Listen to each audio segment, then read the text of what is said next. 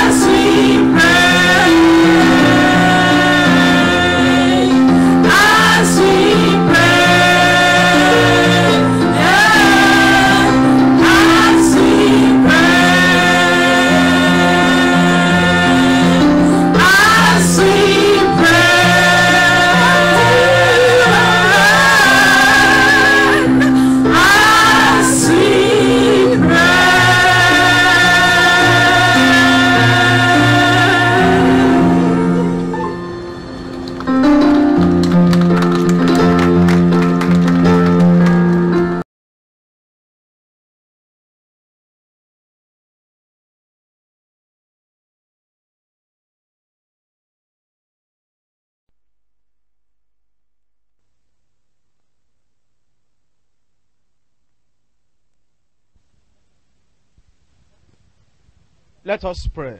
Ẹ jẹ́ kí a gbàdúrà.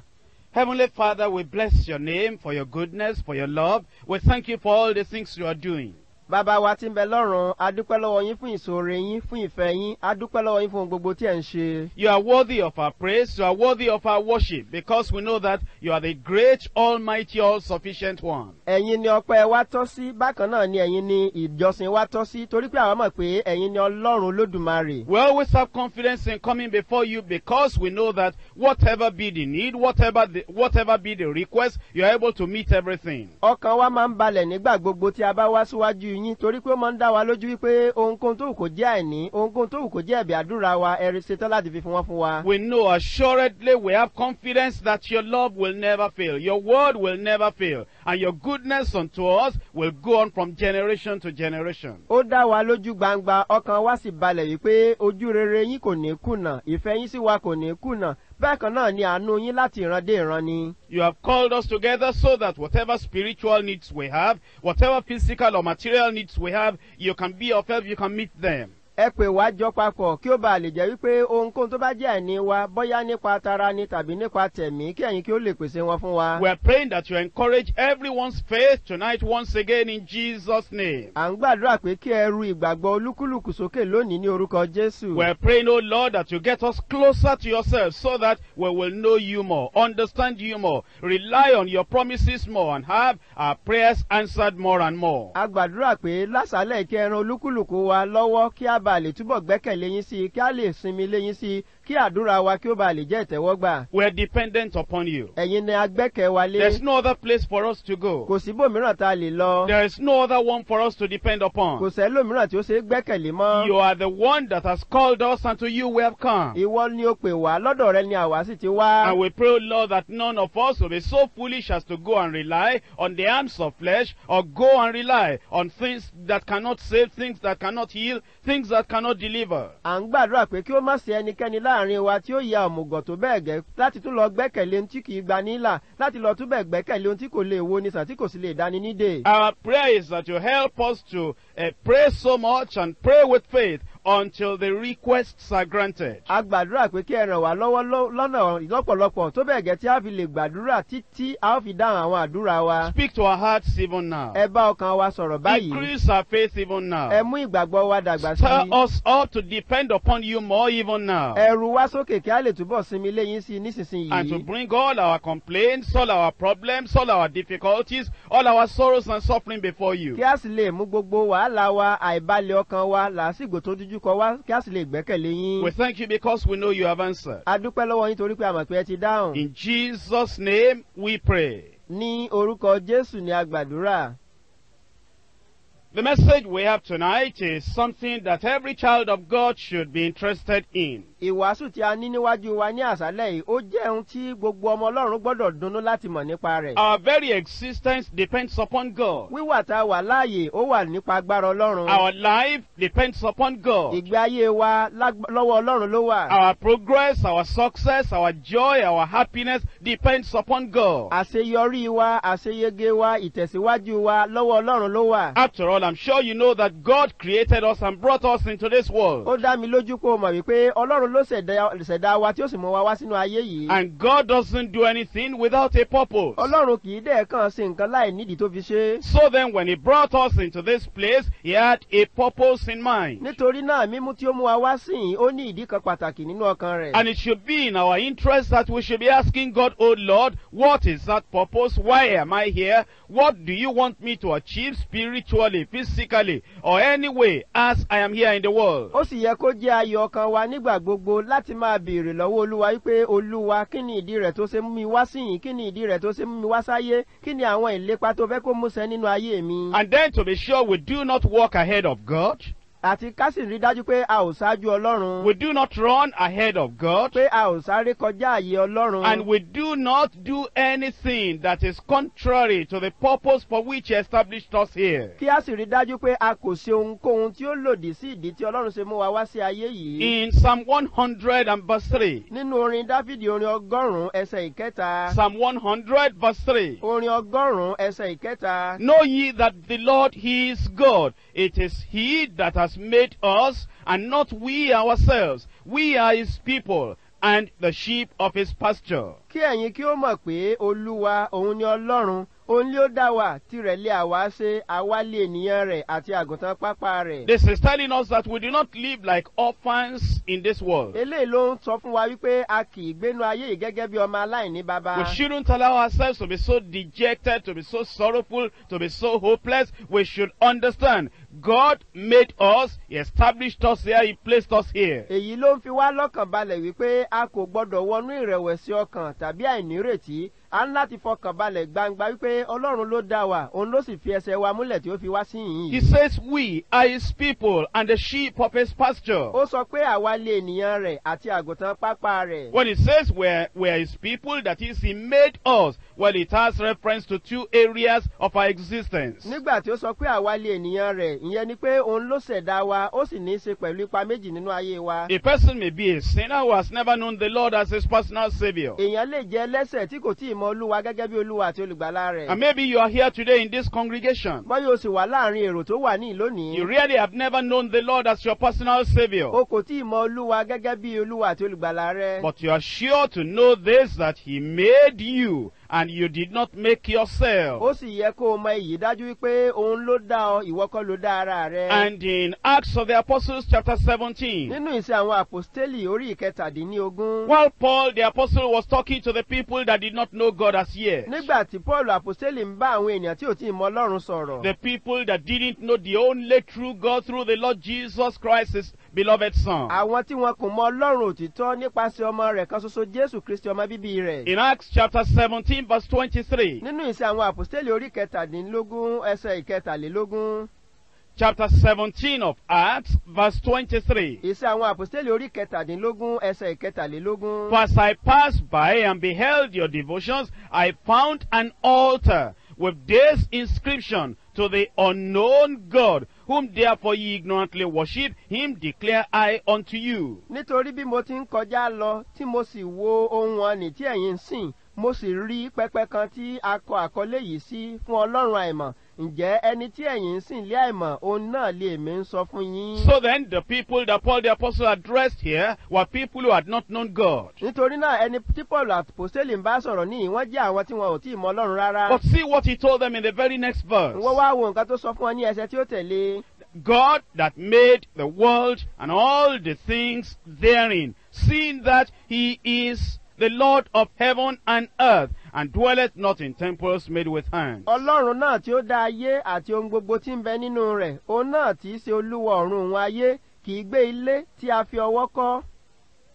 Then in verse 28 it says, for in him we live and move and have our being. Ní ẹsẹ̀ ìkejìdínlọ́gbọ̀n ni ó ti wá sọ pé nítorí nínú rẹ̀ lé àwa gbé wà, lé àyè àti tí àwa ń rìn tí a sì lé ẹ̀mí wa. So that means even if you have not known God as your personal Savior, your existence depends upon him. Your life depends upon him. The fact that you are sleeping and waking up and going down is because of the goodness and the love and the mercy of God. Nítorí náà tí o kò bá tí ì mọ Olúwa gẹ́gẹ́ bí Olúwa àti olùgbàlà rẹ, ó yẹ kéyìí ó dá ọ lójú wípé wíwà tó wà láàyè ọwọ́ rẹ̀ ló wà. Àǹfààní tó ní láti máa lọ sókè lọ sódò tó ń sùn tó ń jí, agbára rẹ̀ ló ń pa ọmọ, nítorí náà ó jẹ́ tolúwa. So what we had read in Psalm 100 verse 3, that he made us and not we ourselves, that refers to all of us in general. Nítorí náà tí a ti wá kà nínú orin 100 ẹsẹ̀ ìkẹta pé òun ló dá wa, tirẹ̀ ni àwa ṣe, ìyẹn tọ́ka sí gbogbo wa lápapọ̀. But then it says we are his people and the sheep of his pasture. Ṣùgbọ́n wá sọ pé àwa ni ènìyàn rẹ̀ àti àgùntàn pápá rẹ̀. Now for those of us who have relationship with the Lord, Ní ti àwa tí a wá ní ìbáṣepọ̀ pẹ̀lú Olúwa. and you can say that the Lord is my shepherd, we are the sheep of his pasture, we are his people. Tí o sì lè sọ wípé Olúwa ni olùṣọ́ àgùntàn mi, àwa ni àgùntàn pápá rẹ̀.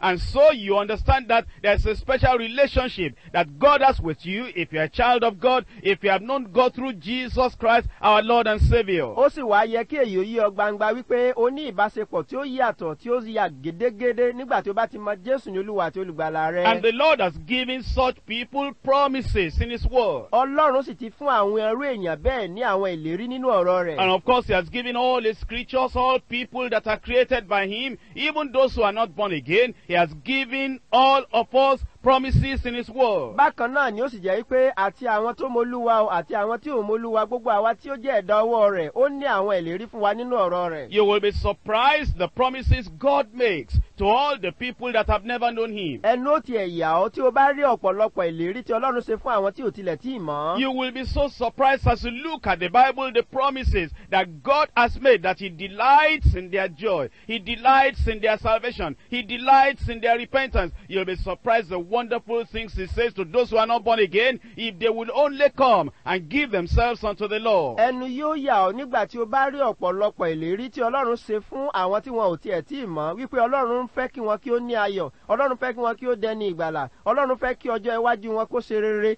tí wọn yóò bá lè gba àǹfààní náà láti ronúpìwàdà kí wọn ó tọ̀ wá kí wọn ó sì gbà ní Olúwa àti olùgbàlà wọn. That is why you find in the Old Testament God the Father calling the sinners, come unto me. ìdí ni tí o fi lè rí nínú májẹ̀mú láéláé pé Ọlọ́run Olódùmarè bàbá ó ń pe àwọn ẹlẹ́ṣẹ̀ pé ẹ wá sọ́dọ̀ mi. Come and let us reason together. pé ẹ wá ẹ jẹ́ kí a jọ sọ àsọyé pọ̀. Come and eat the fatness, and your soul shall delight in me. ẹ wá jẹ ọ̀rá lọ́pọ̀lọpọ̀ kí ọkàn yín kó lè máa fẹ́ tèmi. Come and seek the Lord while there is opportunity. ẹ wá wá Olúwa nígbà tí àǹfààní èyí sì wà níbẹ̀. Come and look unto him and be ye saved all the ends of the earth. ẹ wá kí ẹ sì wo Olúwa kí a sì gbà yín là gbogbo òpin ilẹ̀ ayé. He gives us promises because he made us, he created us. ó fún wa ní àwọn ìlérí nítorí pé òun ló dá wa tí ó sì jẹ́ ẹlẹ́dàá wa. That is why you find even Jesus Christ, the Son of God, telling us in the New Testament, come unto me, ye that labor and are heavy laden, and I will give you rest. ìdí ni tí ó fi jẹ́ pé ẹ ó rí Jésù Kristi nínú májẹ̀mú titun tó sọ pé ẹ wá sọ́dọ̀ mi gbogbo ẹ̀yin tí ṣiṣẹ́ tí a di ẹrù wúwo lé lórí. The Father says come, the Son says come. bàbá sọ pé ẹ wá, ọmọ náà sọ pé ẹ máa bọ̀. And then we're told in the very last chapter of the New Testament, that's Revelation chapter 22, the Spirit and the bride say come. ìdí ni tí ó fi jẹ́ pé ní ojú ewé tó gbẹ̀yìn nínú ìwé ìfihàn orí kejìlélógún tí a tún rí ẹ̀mí Ọlọ́run tó sọ àti ọkọ ìyàwó tó pé máa bọ̀. That's the whole triune God, the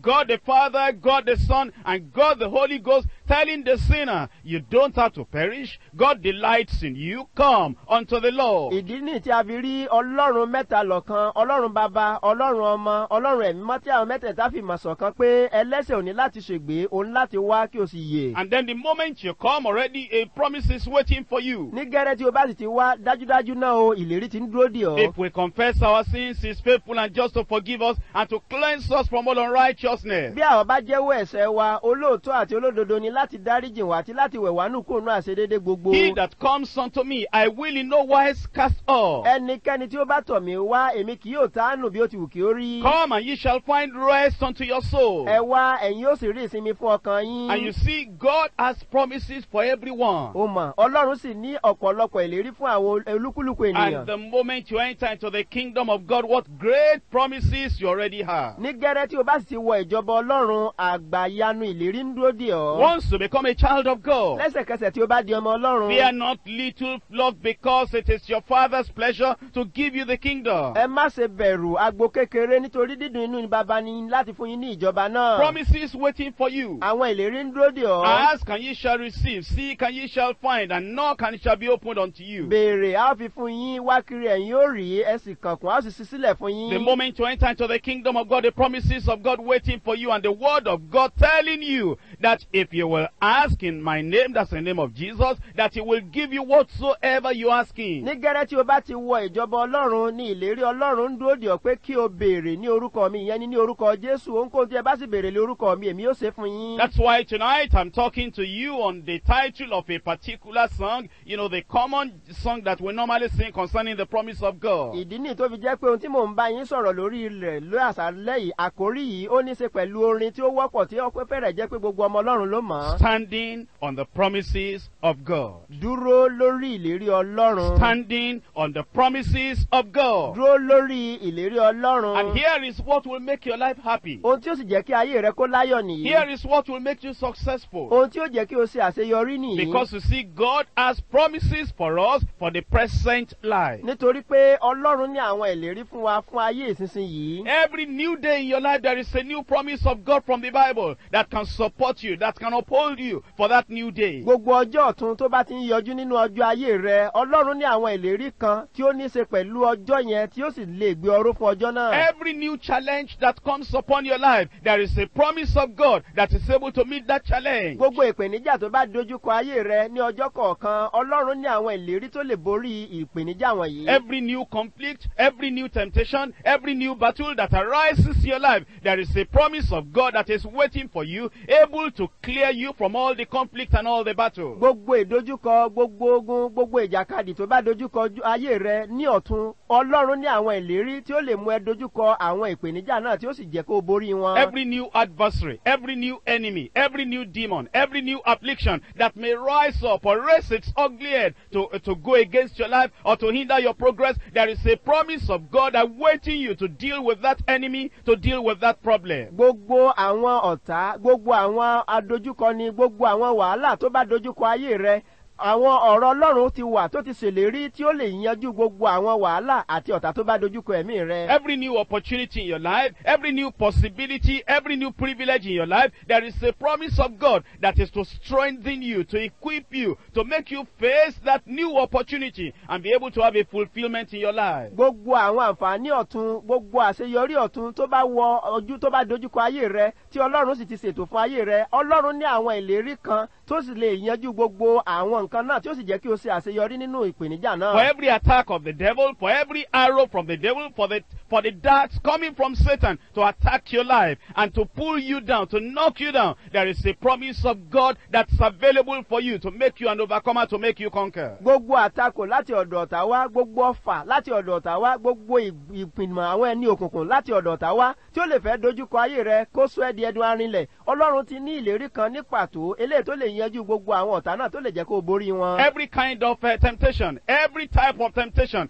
any kind of temptation that comes to you, there is a promise in the word of God to make you stand and stand firm, on not defeated by the devil, but you become an overcomer. There's always a promise awaiting you. Gbogbo ìdánwò tó bá lè wá síwájú ayé rẹ, gbogbo ìyíriwò tó bá lè wá sínú ayé rẹ, Ọlọ́run ti ní àwọn ìlérí kan tó lè jẹ́ pé tó bá ti gba ìlérí yìí gbọ́, wàá lè dúró ṣinṣin láti lè borí èṣù kó má di ẹdun arinlẹ̀. We pass through many stages in life. Ọ̀pọ̀lọpọ̀ ìgbà la máa ń rí inú ayé wa. At times you feel that you are young. Ìgbà mìíràn wà á rí pé o jẹ́ ọ̀dọ́. Young in age and young in the Lord. Tí wà á jẹ́ ọ̀dọ́ nípa ọjọ́ orí àti nínú Olúwa. Do you know that at such a stage in your life, when you are young, when you are just a babe in the Lord, there are promises of God that will give you assurance, that will give you confidence, that will keep you standing, that will keep you victorious. Ǹjọ́ jẹ́ mọ̀ pé irú ìgbà tí ó bá rí ara rẹ gẹ́gẹ́ bí ẹni tí ó jẹ́ ọ̀dọ́ nínú Olúwa, àwọn ìlérí ọ̀rọ̀ Ọlọ́run kan wà, àwọn ìpinnu kan wà tí Ọlọ́run ti ṣe láti jẹ́ kí o dúró kí o sì jẹ́ aṣẹ́gun nínú ayé rẹ. You are not married yet as a woman, you are not married yet as a man, and there are some peculiar problems confronting those who are not married. Do you know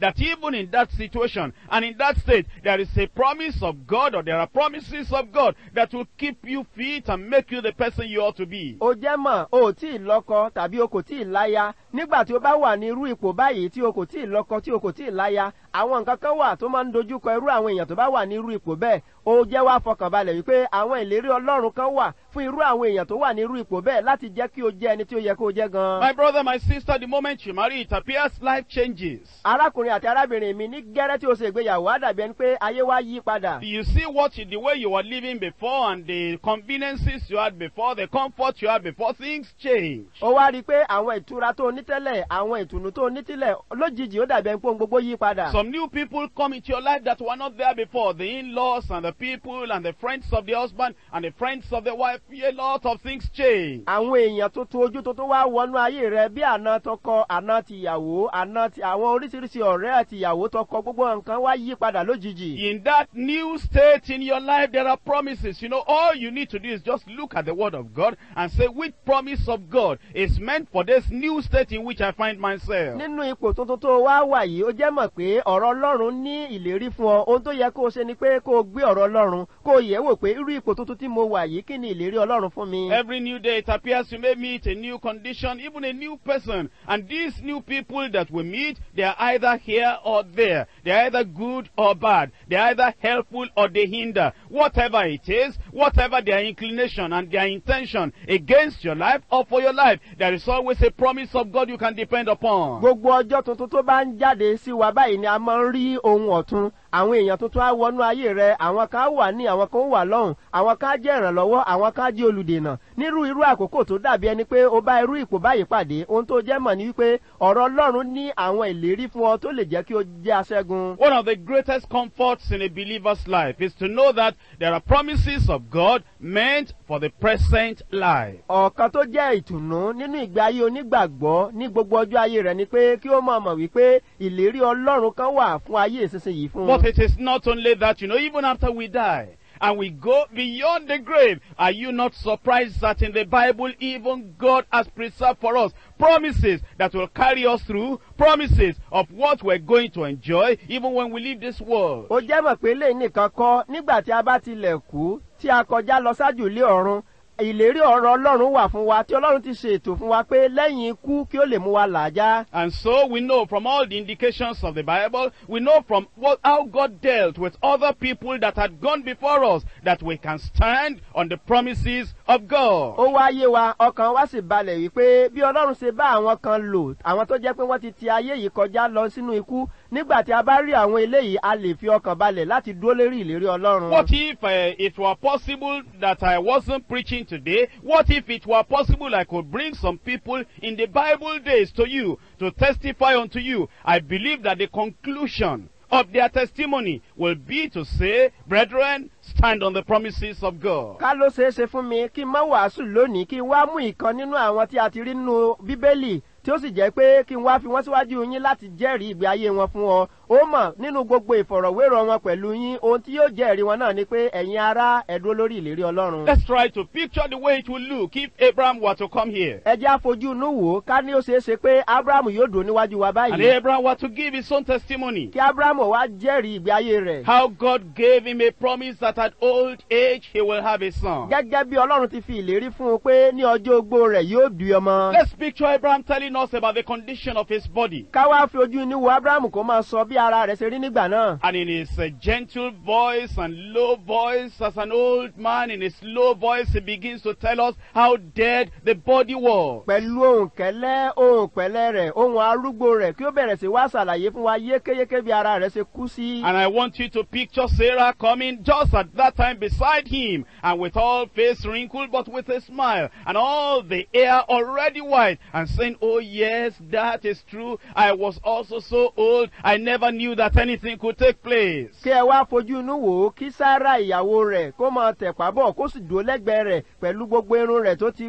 di funfun pẹ̀lú ojú rẹ̀ tó ti gbó tán. Ẹ rí i pé pẹ̀lú ẹ̀rín àtọ̀yàyà ni ó fi sọ wípé ní ọjọ́ náà n ò mọ̀ pé nǹkan kan lè ṣẹlẹ̀ mọ́. And then here comes the response to all their testimony. They lift up this little boy, Isaac, and say, this is the evidence that God is a faithful God. And they conclude their testimony by telling you, brethren, stand on the promises of God. Lékè gbogbo rẹ̀ kí wọ́n wá mú àbájáde ìgbàgbọ́ wọn tí ṣe Ísákì kí wọ́n gbé sókè hàn yìí wípé eléyìí ni àbájáde ìlérí Ọlọ́run kí wọ́n wá fi yín lọ́kàn balẹ̀ pé ẹ̀yin ará ẹ dúró lórí ìlérí Ọlọ́run. We generally give time for more than one testimony when we have time. Here comes Moses. Àwa máa ń fi àkókò nígbà tá a bá fẹ́ jẹ́rìí ó máa ń ju ẹ̀rí kan lọ kí Mósè tó wá jáde. And here comes Moses talking about the promise of God, not just to one individual, but for the whole nation of the children of Israel. Kí Mósè wá máa ṣàlàyé yékéyéké nípa ìlérí Ọlọ́run tí kìí ṣe fún ẹnìkan ṣoṣo ṣùgbọ́n fún gbogbo orílẹ̀-èdè Ísírẹ́lì. That these children of Israel were under oppression. Pé àwọn ọmọ Ísírẹ́lì wọ́n wà lábẹ́ ìdálóró. And he begins to describe the affliction and the oppression because he was there. He saw them when they were being beaten. Kó bẹ̀rẹ̀ sí wá máa ṣàlàyé ìpọ́njú tí wọ́n dojú kọ nítorí pé kìí ṣe tí wọ́n ròyìn fún ó wà níbẹ̀ nígbà tá à ń fi ìyà jẹ wọ́n. And in the palace when they were planning in a conspiracy how they will deal with those children of Israel because he grew up in the palace, he knew what they were saying. Kó wá bẹ̀rẹ̀ sí ṣàlàyé àwọn ìgbìmọ̀ àwọn ètò tí wọ́n ń ṣe láàfin Fáráò nípa bí wọn yóò ṣe pa gbogbo ọmọ Ísírẹ́lì run torí pé láàfin yìí ló gbé dàgbà. And then among those young Egyptians that were learning in the science and the learning of the Egyptians, what they were planning in school, that the political system, when they grow up, this is how they are going to oppress the children of Israel.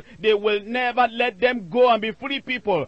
Moses knew it all. Tó bá jẹ́ pé kó wá mẹ́nu bà gbogbo ètò àti àbá tí àwọn tó ń kẹ́kọ̀ọ́ ìmọ̀ sáyẹ́ǹsì ní ilé ẹ̀kọ́ àtàwọn ará Íjíbítì nígbà náà gbogbo ẹ̀yìn kọrọyìn wọn gbogbo ètò wọn pé táwọn bá gba ìjọba báwọn yóò ṣe pọ́n Ísírẹ́lì lójú ní táwọn ò ní jẹ́ kí wọ́n kó lọ Mósè mọ gbogbo rẹ̀. And then he begins to tell you how wicked Pharaoh was, that Pharaoh will not let the people go. Kó bẹ̀rẹ̀ sí ṣàlàyé bí Fáráò ṣe jẹ́ olubi sí pé òun kì yóò jẹ́ kí àwọn èèyàn náà lọ. And then Moses begins to talk of the promise of God that he made to Abraham. Kí Mósè bẹ̀rẹ̀ sí wá máa sọ gbogbo àwọn ìlérí Ọlọ́run tí Ọlọ́run ṣe fún Ábúráhámù. That these people are going to leave the land of Egypt. Pé àwọn èèyàn yìí o wọn yóò fi ilẹ̀ Íjíbítì sílẹ̀. They will become a great nation. Wọn ó di orílẹ̀-èdè ńlá. They will become a mighty nation. Wọ́n ó di orílẹ̀-èdè tó They will lágbára. be heard of in all other nations. Pé wọn yóò gbọ́ wọn ní gbogbo orílẹ̀-èdè yòókù. And then Moses, in trying to conclude his testimony, Kí Mósè wá fẹ́ parí ẹ̀rí rẹ̀. he says, well, you know how God fulfilled that. Kó ní ẹ mọ̀ bí Ọlọ́run ṣe mú eléyìí ṣẹ. That in almost all the books of the Bible, you have the name Israel. That nation, Israel, has been known in all generations now and by all people now. Pé ó fẹ́rẹ̀ jẹ́ pé ní gbogbo ojú ewé tó wà nínú Bíbélì la ti ń dárúkọ Ísírẹ́lì àti pé orílẹ̀-èdè Ísírẹ́lì yìí ó fẹ́rẹ̀ jẹ́ pé gbogbo àgbálá ayé ló ti mọ̀ báyìí. And then he tells you in concluding his testimony, and he says, well, for those of you who don't read the Bible, and for those of you who don't see the name of Israel in the Bible, look at your newspapers, and in all the newspapers all over the world, you have the name of Israel, and you have that nation still there today because of the promises of God. And it says, but the end of the whole thing is that stand on the promises of God. Kí ó wá fẹ́ parí ẹ̀rí rẹ̀ kó ru àwọn tó jẹ́ pé wọn kì í ka Bíbélì sókè pé ẹ̀yin tí ẹ kò tí ẹ ka Bíbélì àwọn ìwé ìròyìn gbogbo àgbáyé ló ń sọ nípa orílẹ̀-èdè Ísírẹ́lì. Orílẹ̀-èdè yìí bí a ṣe ń pa pé kókó bẹ́ẹ̀ ló ń yè. Nítorí náà ẹ̀yin tí ẹ ò kò mọ nǹkan ohun tí ẹ láti ṣe ni pé ẹ dúró lórí ìlérí Ọlọ́run. And then here comes a multitude of people lining up to give their testimony. Ọ̀gọ̀rọ̀ àwọn èèyàn ló wá tò yìí tí wọ́n fẹ́ fi ẹ̀rí wọn fún Olúwa. The prophets of the Old Testament. Àwọn wòlíì májẹ̀mú The láéláé. patriarchs of the Old Testament. Àwọn baba ńlá májẹ̀mú The láéláé. princes of the Old Testament. Àwọn ọmọ aládé májẹ̀mú láéláé. And a lot of people from the Old Testament. Ọ̀gọ̀rọ̀ àwọn èèyàn láti inú májẹ̀mú láéláé. And here comes some people that were not even Israelites. Àwọn kan sì rèé tí wọn kì í tiẹ̀ sọmọ Ísírẹ́lì. Coming from Moab. Tí wọ́n ti Móábù wá. Or coming from Jericho. Tàbí tí wọ́n ti Jẹ́ríkò wá. Telling us that the promises of God are yes and amen in Christ. Tí wọ́n fi wá lọ́kàn balẹ̀ pé gbogbo ìlérí Ọlọ́run bẹ́ẹ̀ ni àti àmì ni. And then the door just opened. Kí ilẹ̀kùn wá sí And then gbayawu. we see a multitude A wá rí ọ̀gọ̀rọ̀ àwọn èèyàn. of people coming from the New Testament era. Àwọn tó jẹ́ pé ní ìran májẹ̀mú ni wọ́n ti jáde The wá. people that met Jesus Christ. Àwọn tó rí Jésù lójúkojú. The people that touched the hem of his garment. Àwọn tí wọ́n fọwọ́ kan ẹ̀sẹ̀ tí a sọ The rẹ̀. people that called him Jesus, thou son of David, have mercy upon me. Àwọn tó pè pé Jésù ọmọ Dáfídì ṣàánú fún mi. The people that came on crutches. Àwọn tó mú pàpà dání wá. Those who were blind. Àwọn tó fọ́jú. Those who were demon possessed. Àwọn tí èso ń pọ́n lójú. Those who were terrible sinners. Àwọn tó jẹ́ ẹlẹ́sẹ̀ tó burú jù. Those who are just roaming about wanderers in this world. Àwọn alárìnkiri tí ò rí bí gbé tí wọ́n wà nú ayé And yìí. when they met Jesus Christ according to the promise of God, it changed them from a non-entity and it changed them to somebody in the kingdom of God. Nígbà tí wọ́n sì ṣe alábàápàdé Jésù Kristi, àwọn mú wọn kúrò nínú ipò ẹni yẹpẹrẹ, ó sì sọ wọ́n di èèyàn pàtàkì And ní ìjọba all Ọlọ́run. these multitudes of people Ọ̀gọ̀rọ̀ àwọn èèyàn láì níye from the wọ̀nyí. Old and the New Testament, Láti májẹ̀mú láńlá àti májẹ̀mú tuntun. they conclude their testimony like this. Wọ́n wá parí ẹ̀rí wọn sí gbólóhùn They yìí. say from what God has done, Pé nínú ohun tí Ọlọ́run ti ṣe o. the fact that he has never failed. Torí pé kò kùnà They rí. point to you Wọ́n wá tọ́ka sí and ọ. they say whatever mountain you Wọ́n have, wá ní òkèkókè tó bá ní. whatever affliction you have, Ìpọ́njú kípọ́njú tó bá ní. whatever sickness is raging in your body, Àìsàn káìsàn tó ń rú bí omi òkun nú ayé whatever rẹ. enemies are running around to destroy you, Ọ̀tàkọ́tà tó lè máa sáré kiri láti fẹ́ pa ọrùn. whatever fire is trying to burn you and consume you, Inákiná tó ń pètè àti jú ọ láti pa ọrùn. whatever sea of the enemy is trying to drown you, Òkun ọ̀tà kókun ọ̀tà tó bá fẹ́ gbé ọ mì. whatever battle, whatever conflict, Ogunkógun ìjàkíjà. whatever thought and whatever fear you have, Èròkérò tàbí ìbàlẹ̀ ọkàn tó ní. they say that all we can tell you, it is safe and it is right and it is profitable to stand on the promises of Wọ́n God. wá parí ohun gbogbo sí pé ìbàlẹ̀ ọkàn tá a lè fọ́ ni wípé ó fọkàn ẹni balẹ̀ ó sì mú ìbàlẹ̀ ọkàn dá ní lójú láti lè dúró nù lérí Ọlọ́run. My brothers and sisters here tonight, I want to challenge you, stand on the promises of God. Arákùnrin àti arábìnrin mi lálẹ́ mo fẹ́ pè ọ́ níjà dúró lórí àwọn ìlérí Ọlọ́run. In 1 Kings chapter 8 and verse 56. Nínú àwọn ọba kìíní orí kẹjọ ẹsẹ̀ ìkẹrìndínlọ́gọ́ta. First Kings chapter 8 and verse 56. Àwọn ọba kìíní orí kẹjọ ẹsẹ̀ ìkẹrìndínlọ́gọ́ta. Open it in your Bible and mark it in your Bible. Sí nínú bíbélì rẹ kó o sì fàlà sí nídìí nínú bíbélì This rẹ. should be the foundation under your faith. Eléyìí ló gbọ́dọ̀ jẹ́ ìpìlẹ̀ tí ìgbàgbọ́ rẹ dúró lé lórí. The storm may come. Ìjì lè wá o. The wind may blow. Ìjì lè máa jà. And the floods may beat against your house of faith. Ó lè dàbí ẹni pé ìrumi, ó dàbí ẹni pé ó ń kọlu ọkọ̀ ìgbàgbọ́ rẹ. If you base your faith on this foundation, nothing will shake the foundation of your faith. Tí o bá lè gbé ìgbàgbọ́ rẹ lórí ìpìlẹ̀ yìí, kò sí ìjìkíjì kan tó lè mì ìgbàgbọ́ rẹ. Enemies may come. Àwọn ọ̀tá lè wá o. Satan may whisper. Sátánì lè máa kégbe. Let your faith stand on the foundation of the word of God. Jẹ́ kí ìgbàgbọ́ rẹ kó dúró lórí ìpìlẹ̀ ọ̀rọ̀ Ọlọ́run. Do you know Martin Luther? Ǹjẹ́ o mọ Martin Luther? That man was a practical man. Ọkùnrin ó jẹ́ tó máa ń fi nǹkan sójú ìṣe. He's been called the reformer because, you see, he was very central to the reformation that took place abroad the Protestant church. Ó mọ̀, a pè ní olùtúnṣe. Torí ìdí tá a ti pè ní olùtúnṣe ni pé àkókò tí iṣẹ́ ìránṣẹ́ rẹ̀ bẹ̀rẹ̀, òun ni a mú ìjọ àwọn tó ń gbé òrìrere ga. You see, because of the greatness of the work that God gave him to do. Ó mọ̀, nítorí bí iṣẹ́ tí Ọlọ́run ṣe fún un bó ṣe lágbára tó. There was a time that he was writing. Àkókò kan wà tí ó ń kọ ìwé. And this time he was writing, writing scriptures, writing message, and wanting the people to believe on the Lord Jesus Christ. Ní àkókò yìí, ó ń kọ ìwàásù, ó ń kọ àwọn òwe, ó ń fẹ́ kí àwọn èèyàn kí ó gba Jésù Kristi Olúwa gbọ́. It appears that the devil came in his real person. Ó wá dàbí ẹni pé èṣù ó yọjú sí lójúkojú. At a particular place at the wall. Ní ibì kan lára ògiri. And he was, while he was writing, the devil was wanting to torment him, wanting to afflict him, wanting to put doubt in his mind. Bí ó ṣe ń kọ̀wé yìí, èṣù fẹ́ pọ́n lójú, èṣù fẹ́ mú iyèméjì wá sínú ọkàn rẹ̀. Those were the times they were using the normal pen with an ink bottle. Ìgbà yẹn ni wọ́n máa ń lo àwọn ohun ìkọ̀wé tí a máa ń fa íǹkì sínú rẹ̀. That you will put the pen in the ink bottle and write a little, and put it in the ink bottle again and write a little. You know that if you are old enough to remember before biros and fountain pens came. Àwọn ìgbà yẹn la máa ń lo kinní kan tí a máa ń pè ní sukùn pẹ́ẹ̀nì tó jẹ́ pé tẹ́ bá ti gbà báyìí wàá ti bọ́nú yíǹkì wàá tún mú wàá kọ̀wé díẹ̀ yóò tún gbẹ wàá tún tì í bọ̀ kí á tó di pé bírò àti àwọn ohun ìkọ̀wé mìíràn dé. When the devil appeared like that, nígbà tí Èṣù wá yọjú báyìí. This man was so bold in faith. Ọkùnrin yìí ó wá kanjú ko nínú ìgboyà. He took the bottle of ink. Ó wá mú kinní yíǹkì yìí. Threw it at him. Ó wá jùlù. And said, devil, I have nothing to do with you. Ó ní Èṣù kò ní nǹkan kan ṣe pẹ̀lú rẹ. Do you know that till today? Ó mọ̀ pé títí dòní. If you go to that place where Martin Luther was at that time, tó bá lọ síbi tí Martin Luther wà nígbà náà. you will see the mark of that ink on that wall. Íǹkì tó jùlù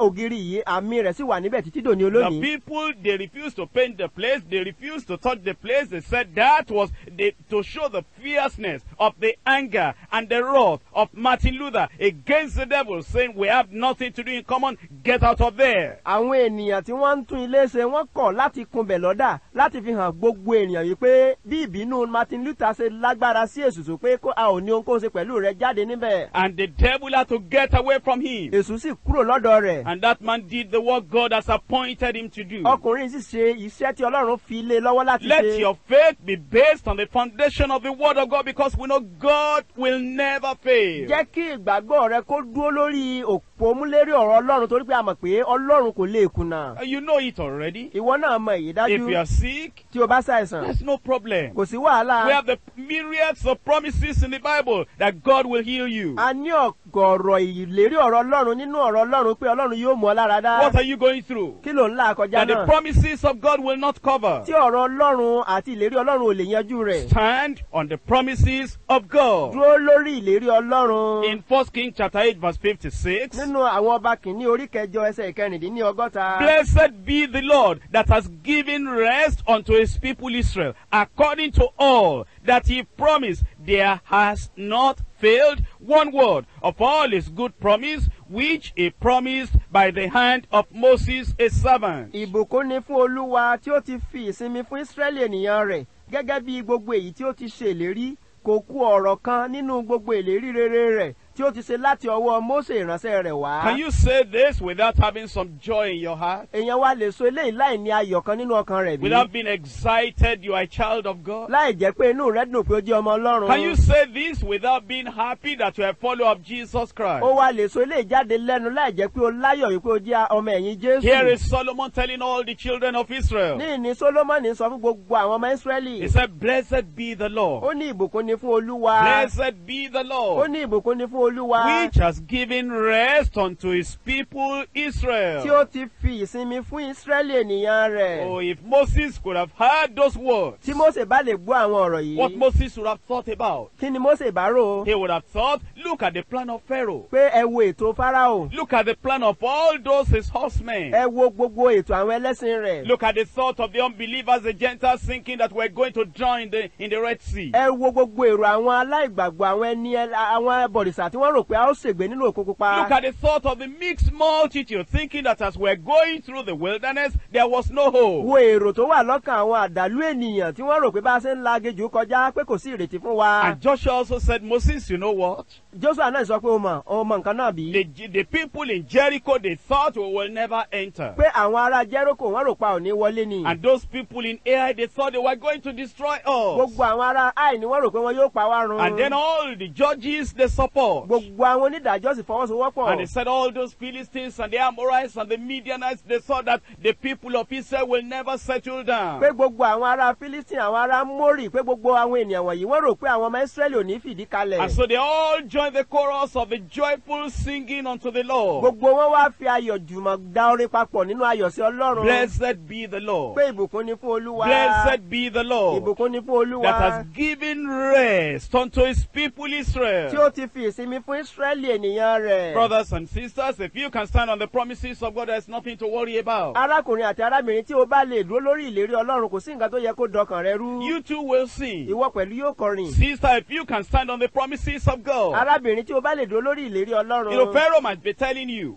Fáráò lè máa sọ fún or the ọ. horsemen might be telling you, Tàbí àwọn ẹlẹ́sìn rẹ̀ lè máa sọ fún or the ọ. circumstance of the Red Sea might be telling you, Tàbí àyídáyidà tó wà létí Òkun Pupa lè máa or sọ those fún ọ. people, wicked people at Jericho might be telling you, Àwọn ẹni bí àwọn èèyàn kà tó wà ní Jericho lè máa sọ fún you ọ. will never find a home where you can rest. Pé o kò ní ríbi tí wàá ti ní ìsinmi. That you will never find a home, you'll never get married, you'll just be like that, shifting from this accommodation to that accommodation. There will be no rest for you. Pé o kò ní ní ẹbí tirẹ̀, o kò ní nílé kan tàbí wàá máa tilé kan bọ́ sí ibòmíràn pé kò ní sí ibi ìsinmi fún ọ. But remember, the devil is a liar. O jẹ́ mọ̀, rántí pé èṣù òpùrọ́ ni. The devil, remember that all those braggings of Pharaoh and his horsemen, they are empty. They have no way to stand. Rántí pé gbogbo ìfọ́nú Fáráò àti àwọn ẹlẹ́sìn rẹ̀ àgbá òfìfo ni wọn kò níbi tí wọ́n ti lè dúró. If you will stand on the promises of God, my dear sister, Tí ìwọ bá lè dúró lórí ìlérí Ọlọ́run arábìnrin mi. you will discover, blessed be the Lord that has given rest unto his people. Wàá ṣe àwárí pé ìbùkún ni fún Olúwa Ọlọ́run tí ó fi ìsinmi fún àwọn ènìyàn How rẹ̀. did he give rest unto his people? Báwo ló ṣe fi ìsinmi fún àwọn èèyàn rẹ̀? According to all that he promised. According to all that he promised. Gẹ́gẹ́ bí gbogbo èyí tí ó ti ṣèlérí, gẹ́gẹ́ bí gbogbo èyí tí ó ti ṣèlérí. I give you the responsibility to begin to find those promises that are meant for your life. Mo fi ojúṣe fún ọ báyìí láti máa wá àwọn ìlérí tí ó ní ṣe pẹ̀lú ayé Be rẹ. searching, don't search for problems, search for promises. Bó o bá ṣe ń ṣe àwárí, má ṣe máa wá wàhálà, wọ́n máa wá àwọn ìlérí. Don't magnify your problem, magnify the promises. Má ṣe gbé wàhálà rẹ ga, ìwọ gbé ìlérí Ọlọ́run ga. Don't look at your mountain, even if the mountain is there.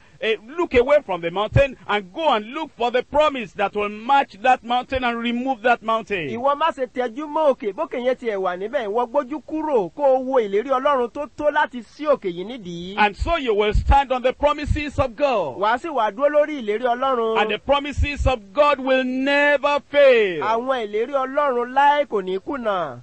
Because you see, it says, blessed be the Lord who has given rest unto his people Israel according to all that he promised. Nítorí ó ti wí pé ìbùkún ni fún Olúwa tí ó ti fi ìsinmi fún Ísírẹ́lì ènìyàn rẹ̀ gẹ́gẹ́ bí gbogbo èyí tí ó ti ṣe ìlérí. Well, here is the way to success. Ọ̀nà àṣeyọrí rèé o. Here is the way to victory. Ọ̀nà ìṣẹ́gun leléyìí. Here is the way to satisfaction. Èyí ni ọ̀nà ìtẹ́lọ́rùn. Here is the way to our healing. Èyí ni ọ̀nà sí ìwòsàn wa. Here is the way to our deliverance. Èyí ni ọ̀nà sí ìdáǹdè wa. Here is the way to enjoy the the Christian life. èyí ni ọ̀nà láti gbádùn ìgbé ayé Here Kristẹni. is the way to overcome the enemy. èyí ni ọ̀nà láti borí ọ̀tá. Here is the way that the plan of God for your life will not be hindered or limited or disturbed by anybody, by anything. èyí ni ọ̀nà tó jẹ́ pé àwọn ìlérí Ọlọ́run fún ayé rẹ kò sí ẹnikẹ́ni tí ó lè di lọ́wọ́ tí ó lè já kulẹ̀. You know, if we fail, it's because we didn't search out the promises, we didn't stand on the promises. tí a bá wá kùnà jẹ́ kó yí ọ ohun tó fà ni wípé a kò dúró lórí àwọn ìlérí Ọlọ́run, a kò wá àwọn ìlérí náà. If you are sick,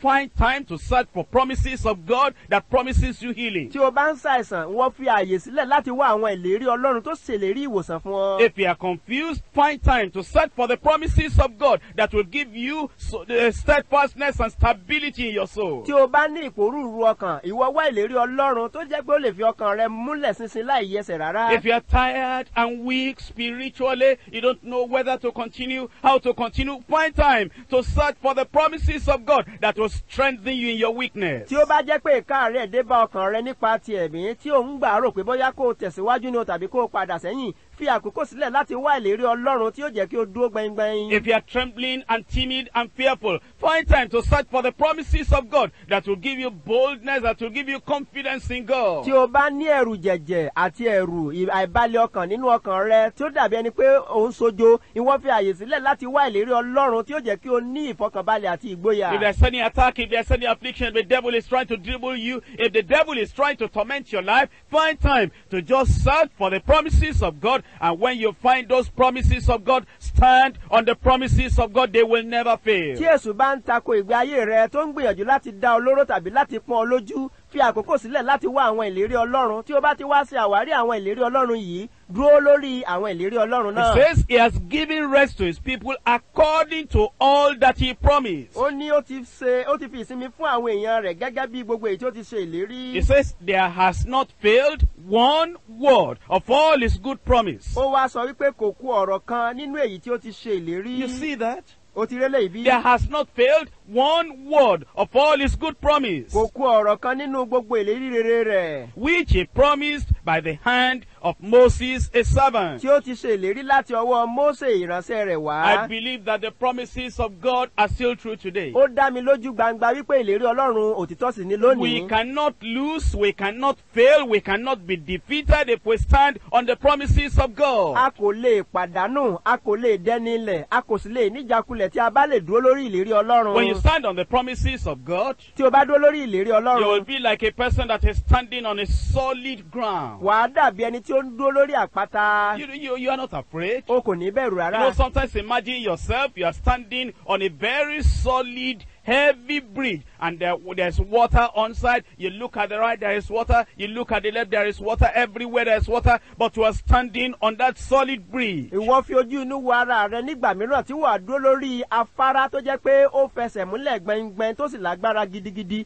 omi sì ń bẹ lábẹ́ rẹ̀ ó wọ̀ tún omi ó wò sí omi ṣùgbọ́n ọkàn rẹ balẹ̀ nítorí pé ò ń dúró lórí afárá tó lágbára yìí. You are not afraid because you cannot swim, because the water cannot touch you. You are standing on the bridge. ẹ̀rù ò bọ́ pé o kò mọ̀ wẹ̀wẹ̀ nítorí pé o dúró lórí afárá tí ó dúró gbẹngbẹng. You will see the crocodiles in those rivers perhaps, and see all those whales and those big fishes, and you will see the waves tossing the ship up and down, but that doesn't touch you because you are standing on the bridge. o lè rí ọ̀nì tàbí erinmi tàbí kó rí àwọn ẹja ńláńlá tí wọ́n ń mìmìmì tí wọ́n ń fò sókè tí wọ́n ń ṣe gbogbo ẹ̀ ẹ̀rù ò ní bà ọ́ torí pé ọkàn rẹ balẹ̀ torí pé o dúró lórí afárá tó lágbára. Why don't you stand from this day on the promises of kí God? wá lóde tó jẹ́ pé látòní lọ o kò lè dúró lórí àwọn ìlérí Ọlọ́run. If you know that if you look at a particular person, you'll be afraid, then don't look at him, look at the promises. tó o bá mọ̀ pé tó o bá wojú ẹnìkan ẹ̀rù ó di ọkàn rẹ pájú rẹ mọ́ kúrò lára rẹ̀ fún àwọn ìlérí When you Ọlọ́run. think of a particular situation in your life, that thinking or that thought will bring fear in your heart, then don't think about it,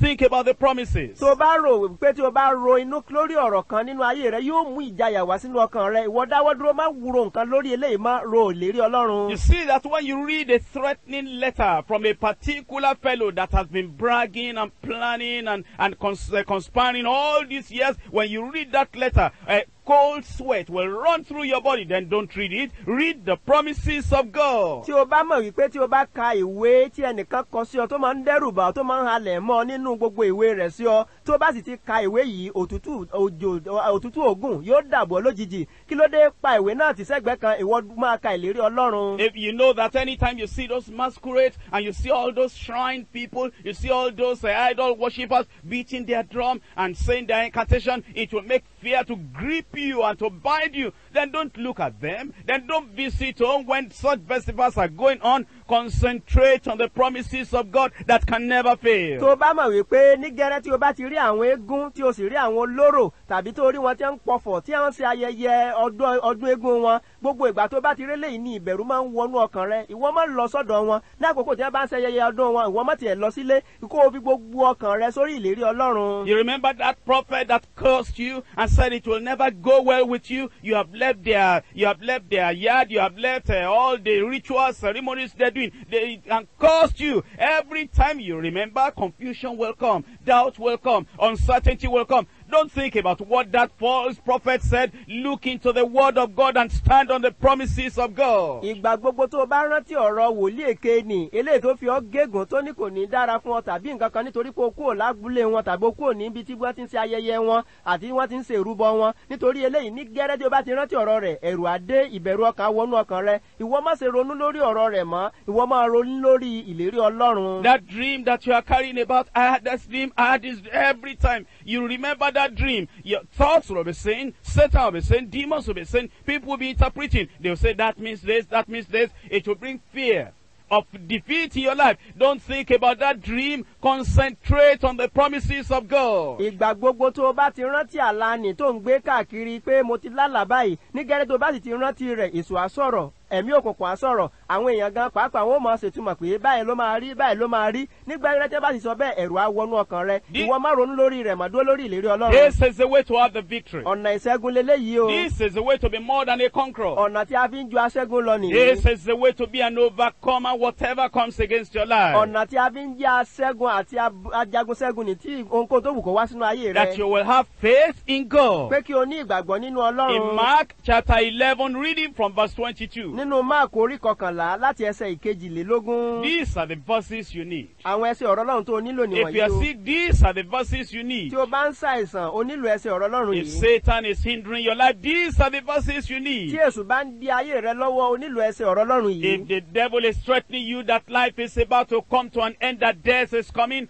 these are the verses you need. Tí ikú bá ń halẹ̀ mọ́ ọ tó ń sọ pé òpin ẹ̀mí rẹ fẹ́ dé, ikú fẹ́ wọlé dé, eléyìí ni ẹsẹ̀ tí o nílò. If enemies are cursing you in the dream and cursing you in the day, these are the verses you need. Tí àwọn ọ̀tá tí wọ́n bá ń fi ọ́ ṣépè lójú àlá, tí wọ́n fi ọ́ ṣépè lójú ayé, àwọn ẹsẹ̀ ọ̀rọ̀ Ọlọ́run tó o nílò nìyí. If your life is being wrecked by fear and timidity and it appears you cannot make any progress, these are the verses you need. Tí ó bá jẹ́ pé ẹ̀rù jẹ̀jẹ̀ ọ̀gìnìtìn ó máa ń wọnú ọkàn rẹ nígbà gbogbo tẹ́rù máa ń bọ̀, àwọn ẹsẹ̀ ọ̀rọ̀ Ọlọ́run tó o nílò nìwọ̀nyí. If you have been telling yourself, I will never make it, I will never succeed, I will never live the Christian life, I can never pray, my prayers will never be answered. If you have already brought yourself under defeat, these are the verses from the lips of Jesus Christ that you need. Tó bá jẹ́ pé ìgbà gbogbo ló ń sọ fún ayé rẹ wípé n kò rò pé máa lè ṣàṣeyọrí, n kò rò pé rere kan bẹ níwájú fún mi, n kò rò pé n ó ní ìṣẹ́gun kankan. Tó bá jẹ́ pé irú àwọn nǹkan wọ̀nyí ló ti fi di ara rẹ nígbèkùn, eléyìí ni ọ̀rọ̀ tó tẹnu Jésù Kristi wá tó sì nílò rẹ̀. If there is a besetting sin that is keeping you down and the devil is saying you will never be free, you are going to go to hell, you are going to die in this condition, and you want to be saved and you want to be restored and you don't want to remain a backslider, these are the verses of scripture that you need. Tí àwọn ẹ̀ṣẹ̀ tí ó rọrùn láti dìmọ́ ni tó bá dìmọ́ ayé rẹ gbẹngbẹn tí o sì ń sọ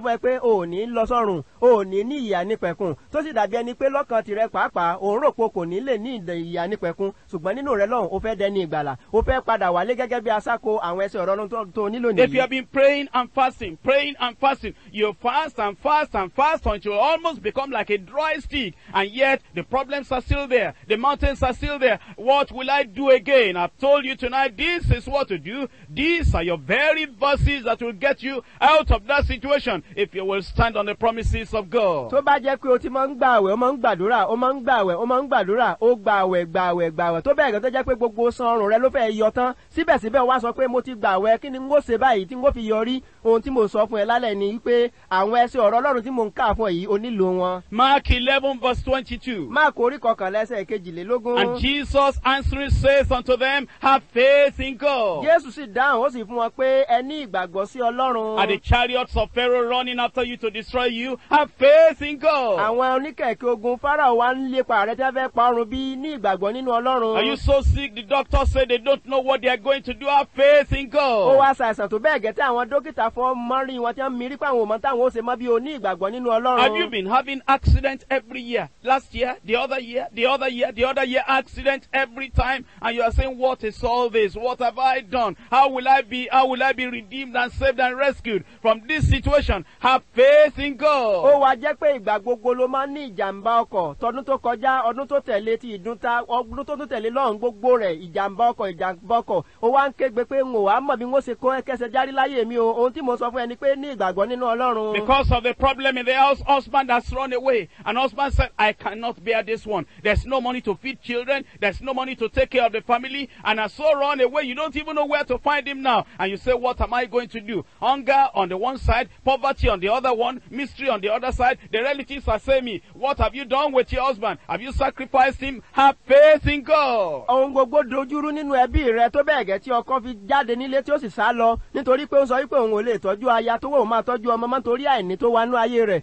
Ohun gbogbo wá dolóbìrípo nínú ayé rẹ lọ́wọ́ kan ebi nínú òsì lọ́wọ́ kejì àìní lọ́wọ́ kẹta àwọn àna rẹ tó sọ pé ọkọ rẹ àdàbò ti fi rúbọ ní o ohun tí mo sọ pé o ní pé kó o ní ìgbàgbọ́ nínú Ọlọ́run. You stand on the promises of God tonight. Ìwọ dúró lórí ìlérí Ọlọ́run lálẹ́ yìí. That crying will come to an end. Ẹkún yẹn yóò dópin. Stand on the promises of God tonight. Dúró lórí ìlérí Ọlọ́run lálẹ́ That yìí. mountain will move. Òkè yẹn ó di dandan yóò sì di. Stand on the promises of God tonight. Ìwọ dúró lórí ìlérí Ọlọ́run lálẹ́ yìí. God will lift you up from the dungeon, from the valley, will lift you up to the mountain top. Ọlọ́run yóò gbé ọ dìde láti inú ibi tí o wà ní nípò ilẹ̀ tó wà ní yóò sì gbé ọ sókè. If you will only believe, you will see the glory of God. Tí ìwọ bá lè gbàgbọ́ wàá rí ògo Ọlọ́run. Have faith in God. Ní ìgbàgbọ́ nínú For Ọlọ́run. verily I say unto you, Nítorí lóòótọ́ ni mo wí fún that yín. whosoever shall say to this mountain, Ẹnikẹ́ni tí ó bá wí fún òkè yìí pé. whosoever shall say to this mountain, Ẹnikẹ́ni tí ó bá wí fún òkè yìí pé. whosoever shall say to this mountain, Ẹnikẹ́ni tí ó bá wí fún òkè yìí pé. whosoever shall say to this mountain, Ẹnikẹ́ni tí ó bá wí fún òkè yìí pé. be thou removed and be cast into the sea, Sídìí kí o sì bọ́ sínú òkun. and shall not doubt it in his heart, Tí kò bá sì síyèméjì ní ọkàn but rẹ̀. shall believe that those things which he says shall come to pass. Ṣùgbọ́n tí ó bá gbàgbọ́ pé ohun tí òun wí yóò He shall ṣẹ. have whatsoever he says. Yóò rí bẹ́ẹ̀ fún. He shall have whatsoever he says. Yóò rí bẹ́ẹ̀ fún. Therefore I say unto you, Nítorí náà mo wí fún yín. what things soever ye desire, Ohunkóhun tí ẹ̀yin bá ń tọrọ. when ye pray, Nígbà tí ẹ bá ń gbàdúrà. believe that ye receive them, Ẹ gbàgbọ́ pé ẹ ti rí wọn gbà and ye náà. shall have them. Yóò sì rí bẹ́ẹ̀ fún yín. Now tonight, whosoever shall say to this mountain, Nítorí náà lálẹ́ o ẹnikẹ́ni tó bá wí fún òkè yìí pé. and are you there? Tó wà níbẹ̀. The mountain of sin. Òkè ẹ̀ṣẹ̀. Who is willing to say to this mountain, be thou removed? Ta ló múra tán láti sọ fún òkè bẹ́ẹ̀ pé kó The sídìí. mountain of affliction. Òkè ìpọ́njú. Who is willing to say to this mountain, be thou removed? Ta ló múra tán láti sọ fún òkè pé kó sídìí. The mountain of poverty. Òkè àìní. The mountain of joblessness. Òkè àìríṣẹ́ṣe. The mountain of affliction. Òkè The ìpọ́njú. mountain of demonic attack. Òkè ìdánilóró Who ẹ̀mí is willing to òkùnkùn. stand up in all authority and in all boldness, standing on the promises of God, and say to this mountain, be thou removed? Ta ló múra tán tí ó lè dìde dúró tí ó sọ wípé ìwọ òkè yìí mo dúró lórí ìlérí Ọlọ́run sídìí yóò sì sídìí. Why are you just keeping quiet? Kí ló dé tó panu mọ́? Why do you want the mountain to fall upon Kí you ló dé tó fẹ́ kókè yìí ó ṣubú lò when there is mọ́lẹ̀? authority in your mouth? Nígbà tá a ṣe ń bẹ lẹ́nu When the rẹ. power of God is in your heart? Nígbà tí agbára Ọlọ́run bẹ When the lọ́kàn word rẹ. of the Lord is in you? Nígbà tí ọ̀rọ̀ Ọlọ́run bẹ When the nínú Lord rẹ. is challenging you to say unto this mountain, Nígbà tí Olúwa ń pè ọ́ níjà pé sọ fún òkè it is yìí. not time to cry. Kì í ṣe àkókò àti máa sọ It is fún. not the time to be regretting. Kì í ṣe àkókò àti máa We kábàámọ̀. children of God have authority within us. Àwọn ọmọ Ọlọ́run á ní àṣẹ nínú wa. Say to this mountain tonight. Sọ fún òkè lálẹ́ Say yìí. to this mountain Sọ tonight. fún òkè lálẹ́ Say yìí. to this mountain tonight. Sọ fún òkè lálẹ́ Be yìí. thou removed. Ìwọ sídìí. You will not destroy me. Kò ní pa mí run. I will overcome. Èmi ó ṣẹ́gun. I am more than a conqueror. Mo ju aṣẹ́gun The lọ. promises of God are for me. Àwọn ìlérí Ọlọ́run I tèmi will ni. live, I shall not die. N ó wù àláàyè ń kú. I will be victorious. N ó jẹ aṣẹ́gun. You mountain will not remain in my my life. ìwọ òkè o kò gbọ́dọ̀ You wà ní ayé mi sickness will mọ́. not remain in my life. ìwọ ẹ̀ṣẹ̀ o gbọ́dọ̀ kó You ní ayé mi. sin will not remain in my life. ìwọ ẹ̀ṣẹ̀ o kò ní sínú And ayé you mi devil mọ́. will not remain in my family. ìwọ èṣù o kò sì ní sínú Your ẹbí mi familiar mọ́. spirit will not remain in these children. ìwọ ẹ̀mí èmèrè o kò ní wà nú ọmọ ìmọ́. And all you troubles you are going to get away. gbogbo ẹ̀yin wàhálà ìlónìí lẹ́ ó lọ. Arise and say to your mountain. dìde kó o bá òkè rẹ sọ̀rọ̀. Arise and say to that mountain. dìde kí o bá òkè náà sọ̀rọ̀. Be thou removed sídìí and be cast into the sea. kí o sì bọ́ sínú And òkun. Jesus said, it shall be so. Jésù sọ pé yóò rí bẹ́ẹ̀. It shall be so. yóò rí bẹ́ẹ̀. It shall be so. yóò rí bẹ́ẹ̀. It shall be so. yóò rí You will bẹ́ẹ̀. have whatever you say in the boldness of faith. ohun tó o bá sọ pẹ̀lú ìgbàgbọ́ pẹ̀lú ìgboyà wá rí gbà. Remember all through your life, rántí ní gbogbo ọjọ́ ayé rẹ o. stand on the promises of God. dúró lórí àwọn ìlérí Ọlọ́run.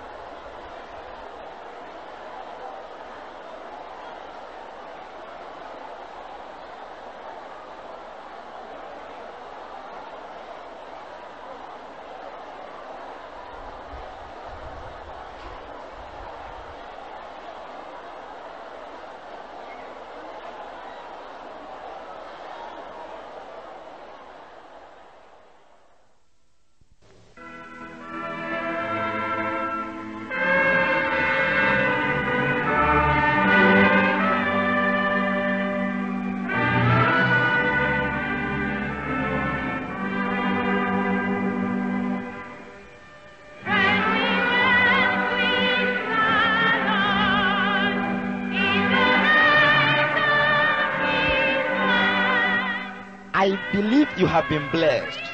Don't let this message die. Listen to it again and pass it to others. You can get more from God at the Deeper Life Bible Church. Our headquarters is Deeper Life Bible Church, Bagada, Lagos, Nigeria. Blessed are your ears for hearing these things. We'll meet in heaven if you do them.